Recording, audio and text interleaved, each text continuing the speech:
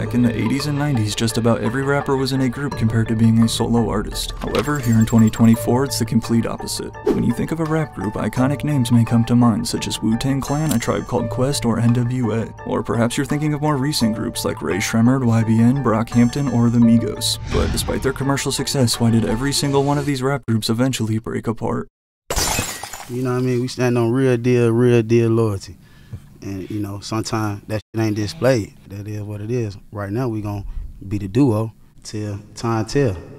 While groups have been a pillar of hip-hop's foundation, it's no secret that we are currently witnessing the end of an era. From nasty feuds fueled by jealousy between members, lawsuits attacking each other over millions of dollars, and much more crazy drama that we're about to see, today every rap group seems to be doomed from the start.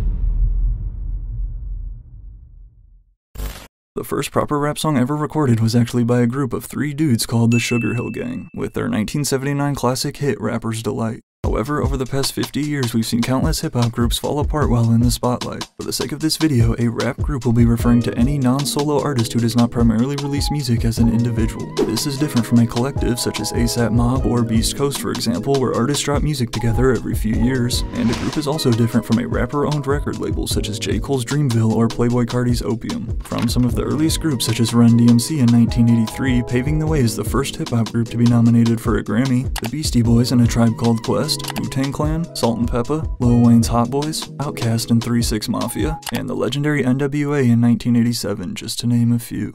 So you're doing it for the money? Yeah.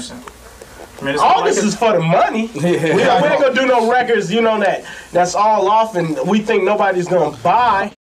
One of the most significant transitions in hip-hop, though, has been the move from artists operating in groups versus now solo acts. And while it definitely makes sense due to the reasons we'll see in a second, that isn't to say there haven't still been successful groups this past decade. From mainstream names such as Sway Lee and his brothers duo Rae Sremmurd, Brockhampton and YBN, Suicide Boys and Shoreline Mafia, Flatbush Zombies, 50 Cent's G-Unit, the Wasted Potential of 88 Glam, and of course we can't forget the Atlanta trio known as the Migos. Do y'all feel like, man, that Migos are the biggest group in hip-hop right now? We the biggest group ever. That way. Go ahead now. Got to be.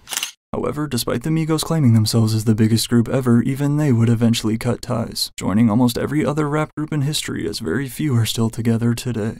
But before we see exactly what brought the Migos to a close, first I gotta tell you about this fun game I've been playing. Now, to be honest, you've probably seen this game advertised everywhere, and like I used to, just assume that it was trash, which it turns out is very far from the truth. Raid Shadow Legends is a completely free mobile hero collection RPG played by over 5 million monthly active users around the world. The biggest misconception about Raid is that it has no depth and requires no strategy, but with over 800 heroes to collect along with the addition of the Cursed City and over 100 new stages to complete, there is always something to keep you immersed. The second misconception is that it takes too long to play and get good. Well, not only does every good thing require time, but Raid also has an auto battle mode if you prefer, and it's cross-platform so you can basically play anywhere. Like any game, paying money does help you progress faster, but again, Raid has a ton of completely free-to-play content for all users. As Raid celebrates its 5-year anniversary, there has never been a better time to start playing. By clicking the link in the description or scanning my QR code on screen, you can receive bonuses worth up to $100, including Epic Champion Lady Etessa, 500k silver, and much more.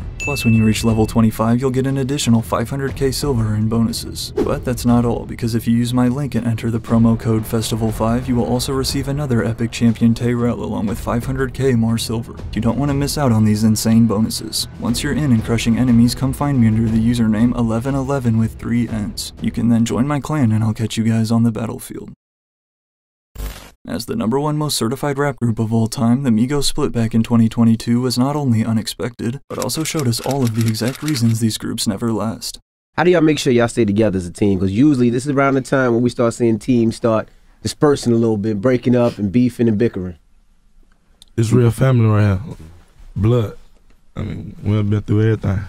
The Migos credited family as what held them together, but just 3 years after this interview came their final project ever. As one of the last powerhouse rap groups remaining, although the three have never said what exactly led to their split prior to Takeoff's unfortunate passing, 2 major instances in 2017 were a huge factor. The biggest reason we see rap groups break up simply stems back to jealousy. What happens is, in the beginning stages and formation of a group, everybody is humble and just excited to be there for the journey. However, as they start to find success, egos quickly develop. And in addition to egos, typically one artist will begin to outshine the others and become who fans recognize as the face of a group. Thus, this often results in resentment, leaving the other members bitter. to me, it's selfishness. Because you can't have a group like you had back in there because nobody wants to be that dude in the group.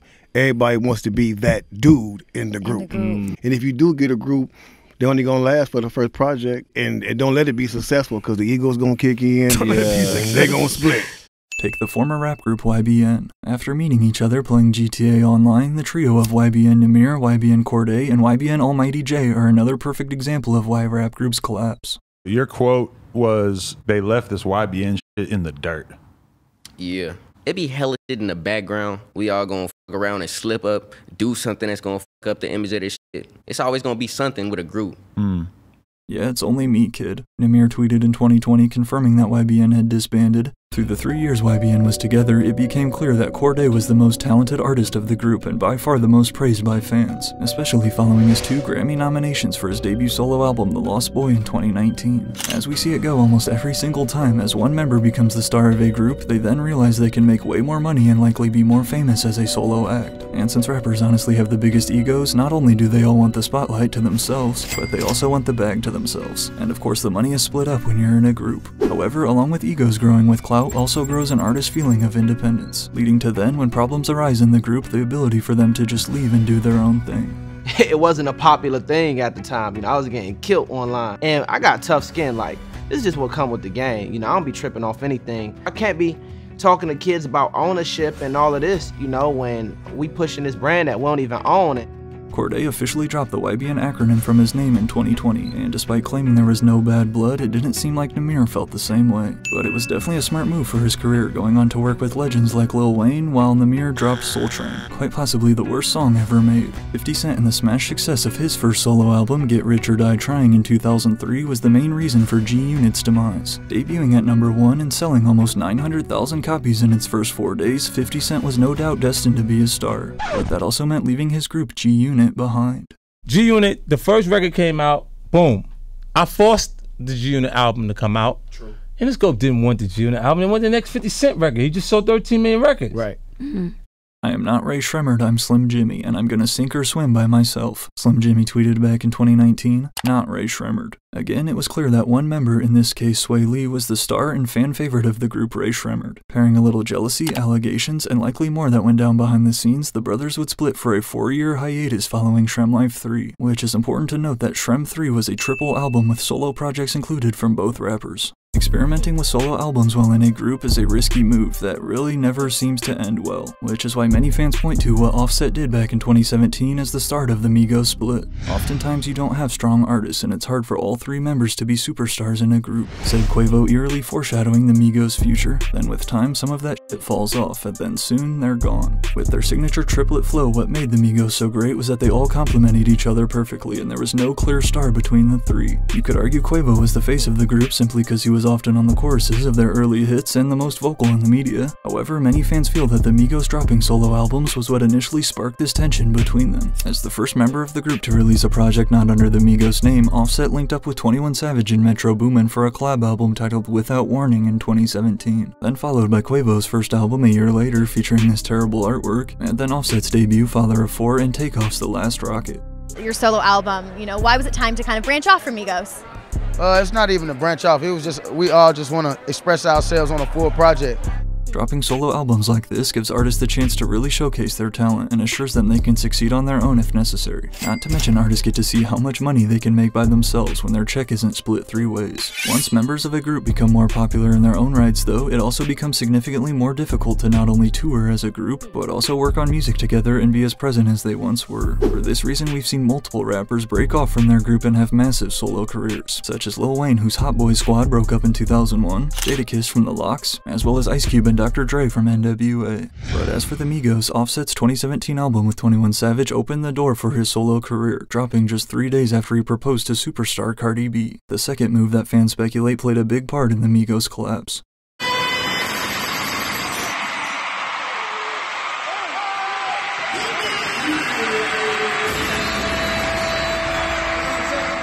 The moment you attach yourself to a group, you are now affected by what happens to every single other member as well, whether positive or negative. Amir is no longer in Brockhampton. We want to sincerely apologize to the victims affected by Amir's actions. Following multiple women bringing SA allegations to light on Twitter against member Amir Van, Brockhampton was forced to remove him, canceling their tour and scrapping their 4th album in the process. This is really hard. I don't agree with anything Amir has admitted to.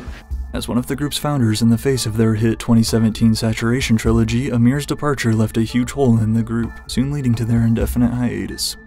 Internal conflicts have been the reason for countless breakups these past 50 years. Despite claiming it a, quote, business decision and personal choice to leave the Weeknd's XO record label, the truth is Toronto duo 88 Glam was dropped after their messy split went public, to the point where they were saying things like this to each other on social media. First of all, Derek Wise, he threatened to kill me off of music. Alright, you want to threaten my life, right? When I make all your hooks, I'll never rock with that again. Like, for real. Like, I wish that nigga the worst. Beginning to crack into the mainstream with hits like Lil Boat and It's a Flex, and destined to blow up even more as opening acts on the Weeknd's After Hours tour, along with the announcement of their highly anticipated 2020 album, including mainstream features like DaBaby, Lil Durk, Nev, and Rich the Kid. None of this would ever happen though, as allegations between members Derek Wise and 88 Camino began to come out. Paired with personal disputes over their association with XO in The Weeknd, 88 Glam would split on nasty terms never to speak again. Derek's the fakest in the game. He never cared about me. All he cared about was being on XO's. I'm like, Abel signed me. He didn't even give me a feature. This nigga makes 500 M's a year, and he can't give his one song. Today, labels simply prefer solo acts as they are easier to both negotiate contracts with as well as manage one artist compared to multiple. Rappers again have the biggest egos, and it's hard for them to stay on the same page with other rappers for a long period of time. However, while no bad allegations arose within the Migos, similar to 88 Glam, internal conflicts seem to tear them apart. To confirm the beef that fans were speculating, in May of 2022, Offset and Cardi B unfollowed both Quavo and Takeoff on social media. And this came just one day after Quavo and Takeoff announced that not only were they dropping an entire collab album together, but also that they were forming a new duo called Unk and Few, obviously leaving Offset the odd one out. We want to see our career as a duo. You know, we just came from a loyal family, you know what I'm saying, that's supposed to stick together. And, you know, sometimes when it don't work out, it ain't meant to be.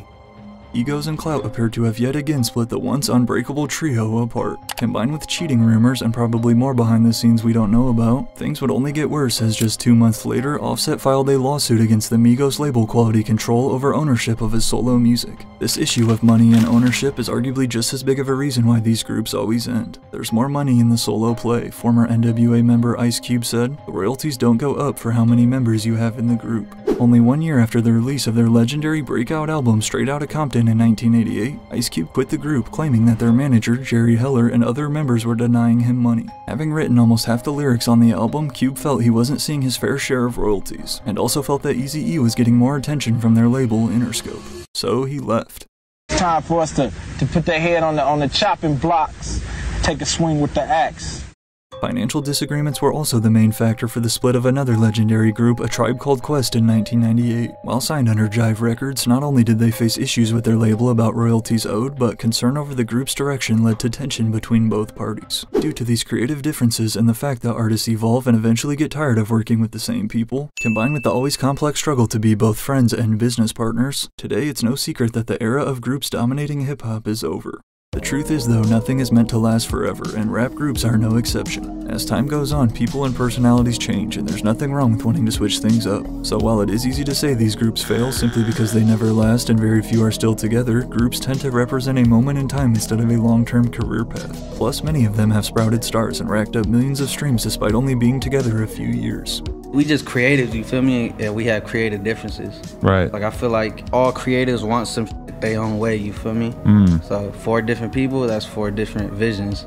We see the same exact issues with groups in every other genre too, such as Fifth Harmony, Destiny's Child, Blink-182, The Beatles, and One Direction, to name a few. Not to mention groups break up all the time in TV shows, businesses, friendships, marriages, etc. And while, like we just saw, a lot of splits can be intense, not every rap group's breakup is ugly. As one of the most beloved groups in hip-hop history, back in 2007, the duo of Big Boi and Andre 3000, known as Outkast, announced that they would be taking a break to pursue their own solo careers, splitting on a peaceful note after almost 2 decades of making music together. I think just in general, when it came to where my creative juice is coming from within Outkast, like there was a certain point where I just didn't know where else to go. There was no such thing as singular success, recalls Questlove of When the Roots began in 1987. Everything had to happen in a movement. Back when hip-hop first started, a group effort was basically needed, with the idea being the more members in a group, the easier to spread your music via word of mouth. However, with the internet now and social media, not only can you market and build a fan base entirely by yourself right on your cell phone, but now you can also record and produce music alone, eliminating the need to work in the studio with other people. These past few years, the trend has now shifted to, instead of groups, actual record labels owned by rappers like Travis Scott's Cactus Jack, which I've already made a video about why those are a trap too. In my opinion, the best way to go about forming groups is like Run the Jewels or Silk Sonic, for example, where artists come together and drop music once they are already established and under no contract obligation. But still, it's a very thin line to walk. The key to avoiding failure as a rap group comes down to communication, trust, resilience, and above all else staying true to the music. Although it honestly feels like every single one eventually crumbles under the same issues, there's no doubt that hip-hop would not be where it is today without the impact of groups. And again, don't forget to check out my Raid Shadow Legends link in the description or scan my QR code to get insane free bonuses and Epic Champions.